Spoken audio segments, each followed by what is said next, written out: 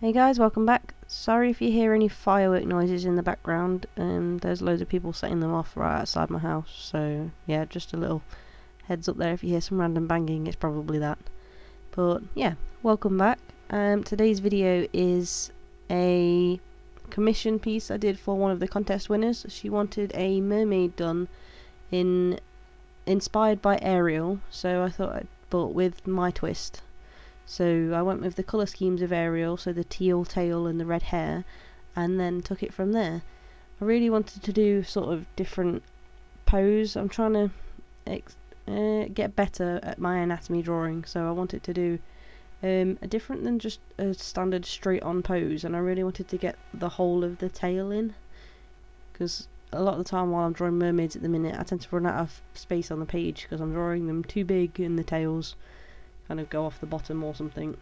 But yeah, I'm using my Winsor & Newton Pocket Cotman pan sets. I've got 2 of those, and my own made watercolour palette, which is just a mixture of liquid watercolours. Like I've got Winsor & Newton ones. You know what, I don't even know, I've got loads of different ones. I just put it all together. It's a little bit old now, but it's still doing well. I haven't had to refill any of them yet, so that's got to be one good thing at least. And I'm using the Daler Rowney watercolour paper. It's cold pressed, 300 gram, which I quite like this paper. It's really thick. I'm not too keen on the texture of it because it's the grain finish, and I think I want to try a bit of a smoother one, which my husband's just bought me a big smooth A3 watercolour book, so I'm looking forward to using that one. Yeah. While I was doing it, I was using more of a Viridian for the tail, because I don't really have much of a teal colour, and I noticed with watercolours, the Viridian tends to be more of a teal than a green, which I know Viridian is slightly tealy green, but it's more to the teal side than the green.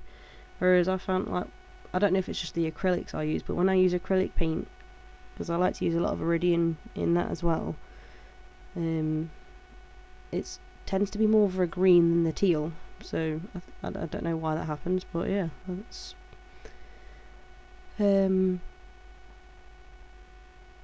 I just use this time to say a little reminder that next Friday's video I'm actually doing a Q&A. So again, you can comment on this video or my previous video your questions for the video for next week. There, get words out. And also you can do it on Twitter or Instagram, anywhere you follow me. And yeah, now in this part of the video I've actually got this new ink. It's a Daler Rowney pearlescent liquid acrylic ink, and oh my god, it's amazing.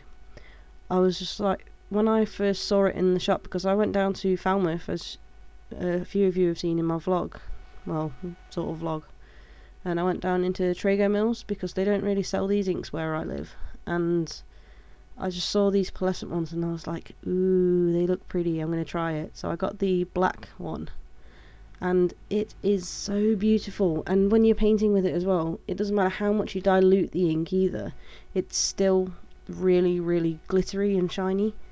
And it's just, everything had to be sparkly and glittery, and yeah, if anyone loves any sparkly inks or anything like that, I would definitely recommend that ink. And it's really nice to use because you can water it down more, so it's a lot more, well, liquidy, fluid, yeah, and you get a lot of different tones with it. But then you can use it really thick as well, and it still feels really nice to paint with.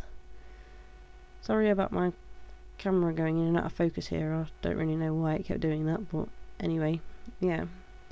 So I'm definitely going to try and get some more of these inks. I'm going to have to order them online because there's nowhere around here that sells them, but I think at the moment as well, the Daler Rowney Amazon account, like seller, has a sale on some of them, so you could get in there quick for that. I think I intend to, well, maybe. I've got a few other things in the works that are needing more money than art supplies at the moment, sadly. So that was one of my last art purchases, probably for a while now. But yeah, I also wanted to try painting jellyfish again, because I went through a stage before I had my little girl later where I was just painting jellyfish after jellyfish in acrylics, and I was loving it. And I still have a painting I've not even finished yet that's kind of just sitting behind my TV that I was painting while I was in labour, but I've not touched it since. So maybe she's took all of my inspiration for doing acrylic painting.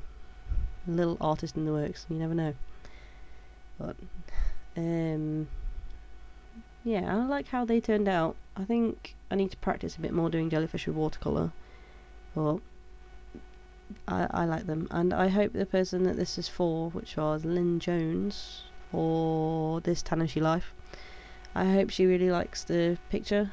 And we're coming near to the end of the video now, so just here I'm using my Pentel pocket brush pen to line it. Just get that in there to mention quickly. But yeah, anyway, I'll just leave you some music for this last little bit. I hope you enjoy the video, and I hope you like the artwork. Thank you for watching, and I'll see you in my next video.